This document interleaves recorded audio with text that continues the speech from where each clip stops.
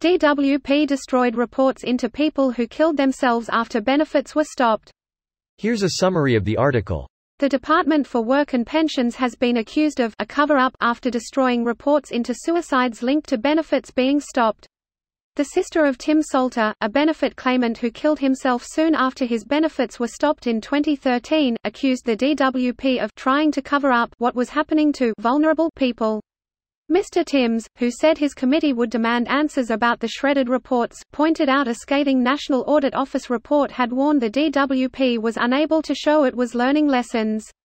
Up to 49 internal reviews carried out before 2015 have been destroyed, a Freedom of Information response to a campaigner revealed, the BBC reported.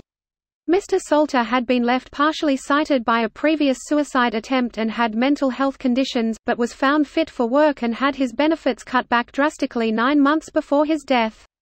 This week, Labour MP Debbie Abrahams fought back tears in the Commons as she read out a list of 24 people who died after problems with their benefits.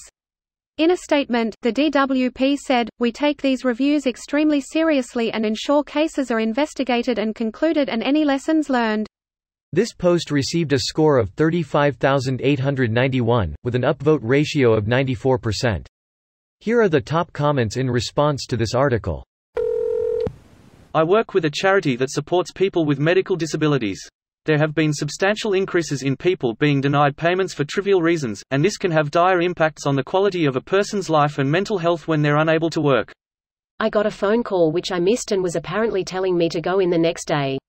The next day comes and I get a call I am there for which asks why I haven't come in and threatening a sanction. I say you never called and told me. They respond with you didn't answer and we don't leave messages on answer phones. I was thankfully only unemployed a few months before back in full-time employment. I can only imagine how life long-term on benefits must suck. Last time I was on Job Seekers, I had my allowance revoked because I didn't attend a meeting I was scheduled for. I received no phone calls, the only notice I got was a letter the day after the meeting. The notice was on display, in the basement, with no lights and no stairs, in the back of a disused lavatory with a sign on the door saying, "Beware of the leopard." All the planning charts and demolition orders have been on display at your local planning department in Alpha Centauri for 50 of your Earth years, so you've had plenty of time to lodge any formal complaint and it's far too late to start making a fuss about it now. In fairness, 50 years is a hell of a long grace period. Tell that to the Vogon intergalactic bypass. That was immediately rendered obsolete by the infinite improbability drive and Bistromathics later.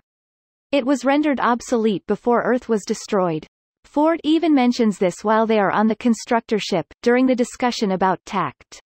Ford, but that was all done away with centuries ago. No one demolishes planets anymore. You later find out that the Vogons were bribed into demolishing the planet by the Intergalactic Psychologists Union, as if the question and answer to life, the universe, and everything, was suddenly known, then people wouldn't be as stressed out anymore, and that would hurt their business. This is also why the Vogons are chasing the heart of gold, to get Arthur, and ensure the answer isn't recovered from him. Yeah, Gag Hafrant kind of was a dick, wasn't he? Babylon 5 springs to mind, and this is down below. A lot of people wind up here after they run out of money. Kind of like the homeless problem back on Earth. Earth doesn't have a homeless problem. Since when? Since we rewrote the dictionary. President Clark has offered a job to anyone who wants one. Therefore, anyone who doesn't take the offer must want to stay that way. Sounds like the DWP me. This video was automatically created by Reddit to speech.